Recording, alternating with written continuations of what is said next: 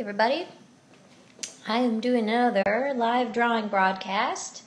If you caught my one from the other night, I was drawing my 3 favorite celebrities to draw in succession, and that was number 3, Mr. T, number 2, Prince, and number 1, Batman.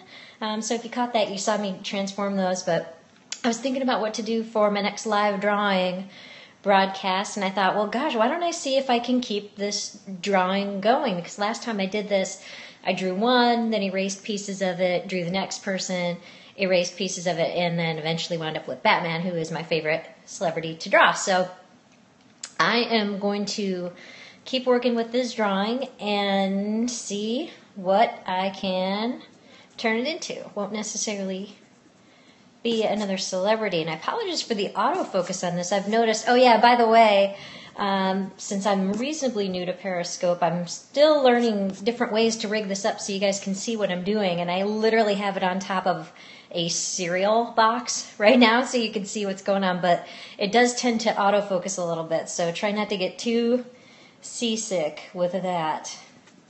But we're just going to erase a little bit of the cape and see what we can turn it into. Ooh, and hopefully I won't knock this over and knock you guys down. But, what kind of cereal? Oh, Frosted Flakes! Oh, that's Michael Morris. How are you? Do you go by Michael or do you go by Mike? I want to know what to call you, since we're becoming friends. You're my actor from Sarasota, right? Well, not my actor from Sarasota, but you're the actor from Sarasota. Okay, cool. Do you go by Mike or by Michael? Or you want to pick something else? Anyway, it's nice to see you. I am up here in Tampa, where it is currently raining again, and I mean I draw all the time, but it's raining in Sarasota. Yeah, you know, I can't complain about the rain too much. I mean, I'm from Chicago, which is the land of call you Mike? Okay, I will call you Mike. Fantastic. I like meeting a new friend. I love creative people. I love actors and artists of all type. Acting is something that I've never tried. That is not my thing at all. I have it's starting to pour down here, and my pool is about to overflow, which is totally first world problems. But you know, it's Florida. A lot of people have pools here. This is starting to look like Bane, actually, which is not what I'm going for. I admit I didn't have a lot of preconceived ideas of what I was going to draw here, but I had a little bit of idea when we first started talking. But I'm kind of loving Periscope, though. I did one at work yesterday, which somebody was telling me that kind of kills the Wi-Fi, so hopefully I won't get in trouble for that, because I'm at home right now, so if I kill the Wi-Fi, it's my own problem in this particular case. So we'll get this going. Get this going. I need to ink one of these too. I normally draw when I when I first get up. I do this thing called Cockadoodle Doodles, which I started. I think I might have talked about this on a previous broadcast, but I started that, 2 years ago, I think, and I draw every single day. Usually first thing in the morning, although in the past year I've started drawing them in the evening. Like I'll start them out and then I'll just ink them, or I'll add color in the morning. And it's kind of neat to watch them develop. It's sort of like a form of meditation. I have tried to do traditional meditation, and I don't know. I don't have it in me. I'll keep trying, but it's just really hard for me to just sit down and shut the hell up for a few minutes, which is why I think this is probably the perfect medium for me. But I'll flip this. Now, see, it's starting to look like something. And I hear a lot of people sing on the... Oh, yeah, that's the other thing that's become super popular on Periscope is people who sing the comments and, like, turn them into a song as they come in. Have you guys seen that? Ever heard that? Some people are definitely better at it than others, but that seems to be something that's super, super popular right now. I think musicians do particularly well on Periscope. I have a friend who is a dueling pianos guy who actually, he's incredible. Does voiceover work and incredible piano player, things like that, and he's just getting back into it. So I'm going to try to get him out here and get him doing a broadcast because, my goodness, he's amazing. And he's super entertaining. He does impressions and all kinds of stuff like that. He does one that I steal all the time. Like, he would combine, like, he can legit do impressions of people, but the best are when he combines them. Like, he would do Yoda doing an impression of Marv Albert, which is brilliant. So it's like, yes, counts, it does. And he's way, way better than me. I do a couple of impressions, but I don't do any very well. I can do that one, which is like kind of a weak Yoda. I think you guys can see where I'm going with this. Let me turn this so you can see it. Discovered musicians from around the world. I know, it's great, isn't it? Seeing how many musicians are out here. I mean, it's so cool because you can hear them play and you can see them and then, actually interact with them, and it's great. I've followed a few comedians too out here who they're just killing it. They're great. I'm going to erase my signature here too, because Bert Kreischer is out here and he records pretty regularly. He's a Tampa guy too, and God, I love Bert. I would love for him to be a neighbor. He's so freaking funny, and he's one of those people where you hear him laugh and you just can't help but laugh because he's got this crazy high pitched laugh. Bert's recording right now. Oh man, I wouldn't blame anybody leaving for going to watch Bert. He's so freaking funny. I love him on Trip Flip. I used to watch Bert the Conqueror and all that kind of stuff. I've never actually seen his stand-up. He's good friends with one of the local radio guys out here, Mike Calta, who I also follow. He's also very funny. He's a good follow too. But Bert, he's just like, he gets super excited and he'll go, ah, and just like get this crazy high-pitched sound and this laugh, and he's great. You see enough of Bert? Oh, thanks. Gosh, I'd love to do a joint broadcast with Bert. If I ever met him, he's so funny. Bert will actually let you see him. For the first time yesterday, I tried a broadcast where I had the camera on myself, so you guys could see what I look like, which isn't all that interesting to me because I see myself every day. I know what it looks like. But it is a little bit weird because, he's good, isn't he? It's hard to not call him Cowhead because I know he switched off from that, but he's very funny. I love Galvin. Like when they do the sing-along with Galvin, that's my favorite. Because I love when he gets up there and he'll do some Dio or something like that. He just knows it. And, well, he does open letters, too, just about things that annoy him. He's great. I love him. He's my favorite. I mean, I love Mike, but I really love Galvin. He's awesome. They're all great. I'm glad they're on in the mornings again, even though I don't know how they keep that schedule. But I'm glad they're on in the morning because I can hear them again. I'm a graphic designer, so I actually go into an office in downtown Tampa most days, so I get to listen to them on my way to work, and I love it. But all right, so you can see where we're going with this.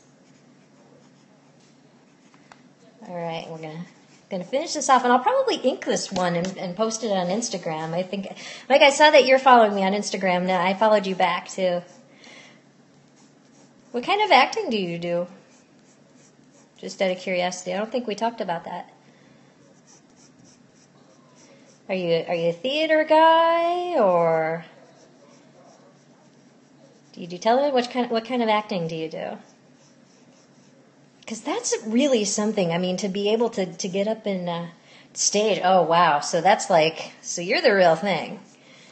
Because it's so funny because you hear actors talk about what they do, and and certainly people who do film and who do TV are always like, I want to be on stage because it's so visceral and immediate, because you're on stage and it's all live, you can't edit that. So it takes a special kind of person to be able to do that. So my hat is definitely off to you for that. I don't know if I'd want to be a stage actor. I would love to be, I'd love to build the sets though. I think that would be really, really fun. You can see where I'm going with this. You got started in your 30s? Oh, okay. What drew you to it, if you don't mind me asking?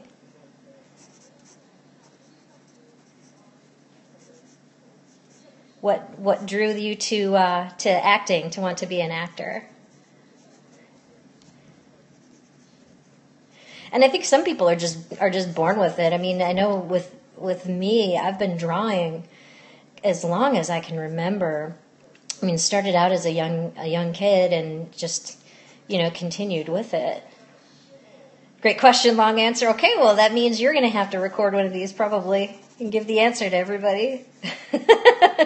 And sometimes there's nothing, it's funny, especially with creative people. Sometimes there's nothing that draws you to it specifically. I think it's something that you feel sometimes, like you're just like, this is it. This is what I'm meant to do. And that's just the way it is. And I think we all have that, and you can't really control when you're going to find that, but I think you always have to keep looking for it. Not that I'm trying to turn this into like a whole Tony Robbins kind of deal. Not that I'm saying anything bad about Tony Robbins. I think he's built an amazing empire, and I've read a couple of the books. I mean, he's very, very inspirational. And he's a big dude, too. Like, he's an imposing presence. I've never met him, but I think he would probably be pretty interesting to talk to. I think his son is in the same space, too. I think he's doing motivational stuff, which surprises me a little bit because, gosh, when your dad's like the man in there, do you really want to follow in that? And I guess he does. So we're going to open this up a little bit more. You can see obviously what I've done is we've got Batman and we've turned it into a rocket. There's an artist in us all, and not everyone wants to acknowledge it. Boy, is that the truth. It really is. I think what holds a lot of people back from that too, a lot of it is fear.